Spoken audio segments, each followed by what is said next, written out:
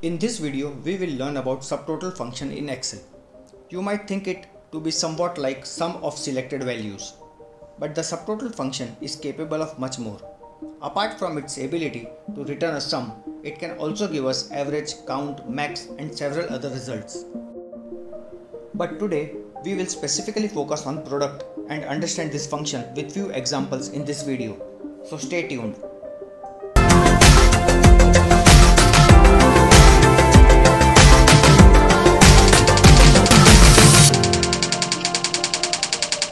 Hi, I am your tutor and welcome to my channel Learn in 5 minutes. So let's start. The subtotal function itself has 11 functions within it. This function always ignores values removed by autofilter. What we see here is that there are two sets of the same function numbers available, but one set includes hidden cell values while the other set excludes hidden cell values. We will learn more about this in a while. Let us start with the product within the subtotal function.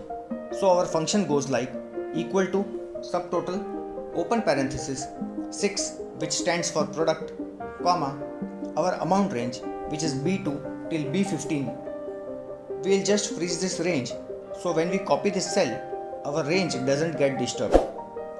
Close parenthesis, and we got product of our amounts.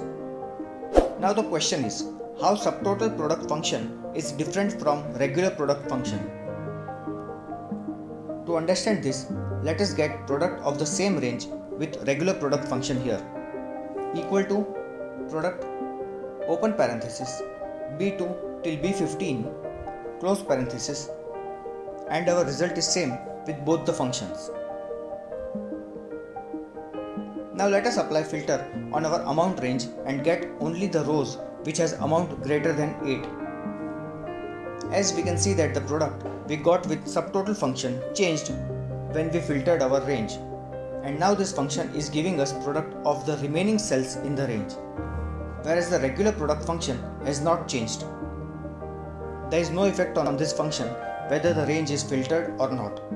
So this is the basic difference between the regular and subtotal product function. In the subtotal function itself, there are two product functions, one with code 6 and another with code 106. We have already seen the product function with code 6. Now let us see how this function is different from the other. Let us use this function on the same range. We will just copy paste our formula and change the code from 6 to 106, and our result is same.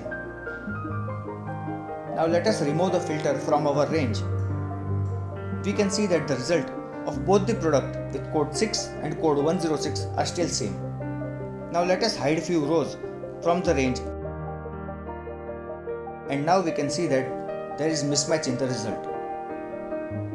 What happens here is that product function with code 6 includes the hidden rows, whereas the function with code 106 excludes them when calculating the product. Now before we conclude the video, let us sum up what we saw right now in a nutshell. Regular product function calculates the product from the given range of cells irrespective of whether the range has hidden cells or the range is filtered.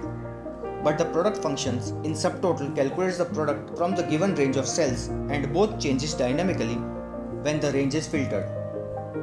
But when the range is not filtered, both these functions behaves differently if the range has few hidden rows. The product function with code 6 includes the hidden rows in calculation, but the function with code 106 excludes them. In case if you have any query on this, do write it in the comment box below and I will try to answer them. So that's all in this video. If you found this video useful, please like and share with your friends. And if you have not subscribed to this channel, do it right now and press the bell icon besides the subscribe button, so that you don't miss on any new videos that I upload. Thanks for watching.